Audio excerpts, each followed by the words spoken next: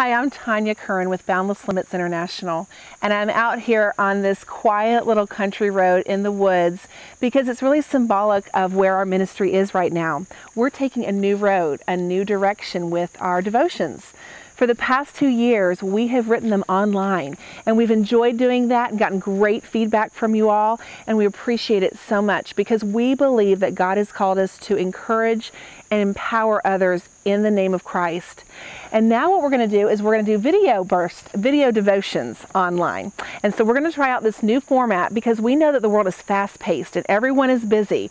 And as much as I like to write a 7 to 9 page devotion online, not everybody has the time to read that, and I understand that. So what we're going to try to do is little video bursts for you, and this way you can forward it to people really easily. You don't have to print out a 10-page document and send it to them.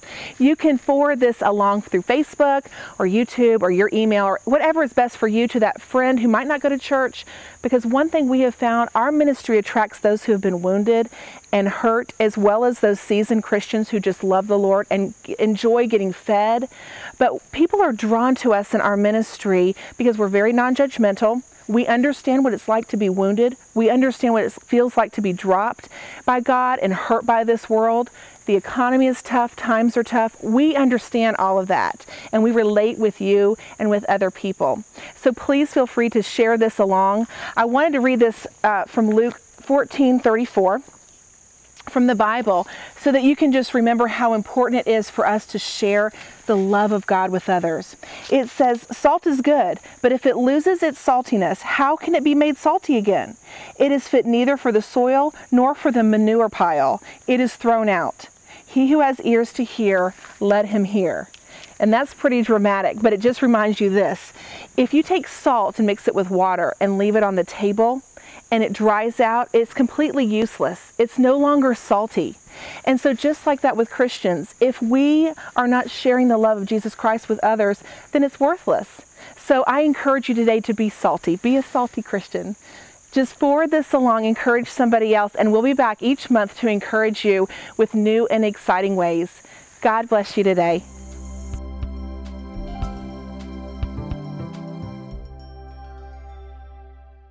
What? All right, and in 3, 2, 1, ready, cue. Hi, I'm Tanya Curran with Boundless Limits International, and I'm so glad to introduce our video devotions to you today.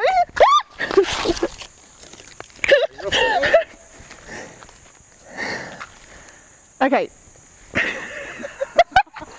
Hold on. Okay. Keep it rolling. I'm so glad to introduce our online video devotions to you today. A bug? A bug. Where? Get it off, Rick. You have a bug. Get it off. I'm kidding. 3, 2, 1, cue. Hi, I'm Tanya Curran with Boundless Limits International, and I'm so glad to be with you here today to introduce our online video devotions. For the Pierce! Pierce, we're filming. We're trying to do ministry.